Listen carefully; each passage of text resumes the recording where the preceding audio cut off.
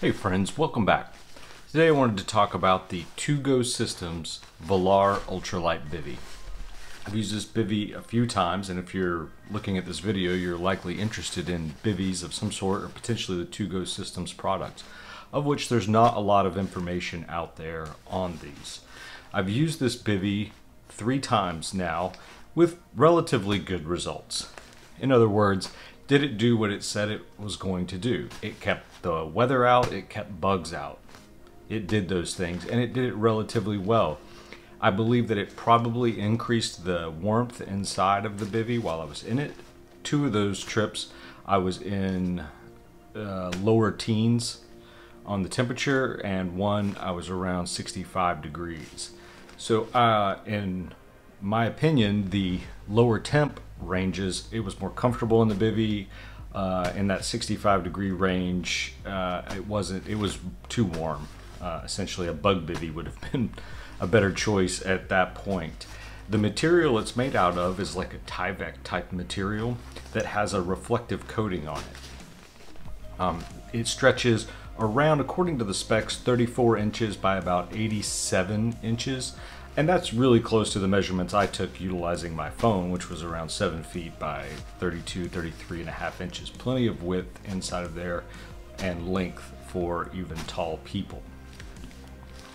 Now, the things I did like about it is it did what it said it was going to do. The 2Go Systems website is not full of a lot of marketing fluff, and I believe that you can take what they tell you on there to be the truth, because it does not seem like they're trying to propose that this is going to do something that it's not. It's not completely weather sealed, so in some spots you may need to seam seal it along the zipper side and at the foot box end, but the seams where they pulled it together along the bottom, it is taped, so water does not penetrate through the bottom.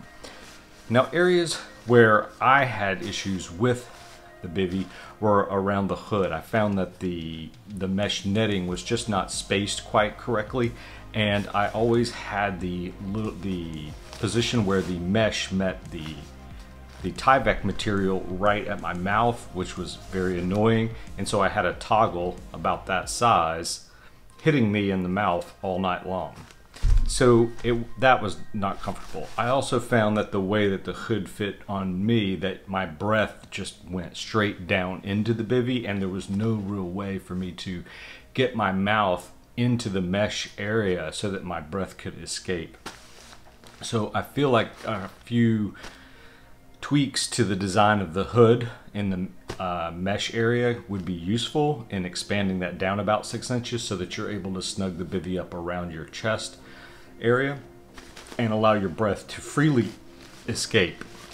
Would be very beneficial for the use of this in longer term. If you're just going to use it one time, you want to throw this in your day hiking pack just in case, one of your 10 essentials, great. It's in my opinion, because of the hood design, it's not going to be the best, but it's going to, for its price range, it's hard to complain. This is $60 or $66, and on 2Go Systems website, what I'll put a link to down below, they've got some other options out there. And I think for probably a more multifunction piece, the V4 Trivecta blanket is made out of the same material, which is reflective on the inside,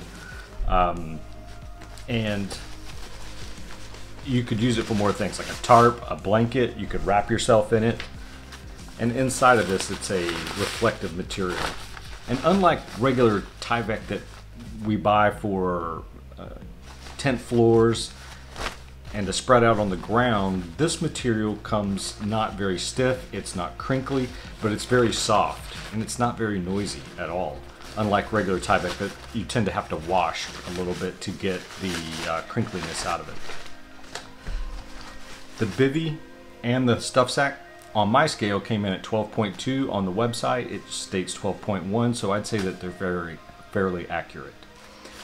It's a great bivvy for 66 bucks if you want to just try bivvies out to see if it's your jam or not before you spend some more money on something that's even lighter weight or more technical in nature, or even customized to how you would like. This is a great bivvy to start with if you've never tried it before. That's my take on the bivvy. I'll put in some B-roll, so hopefully you like it. I'll put a link to 2Go Systems and the Bivvy down below. So if you have questions about the 2Go Bivvy, please feel free to ask them down below. Glad to answer any questions that you've got. And we'll see you in the next video. Take care.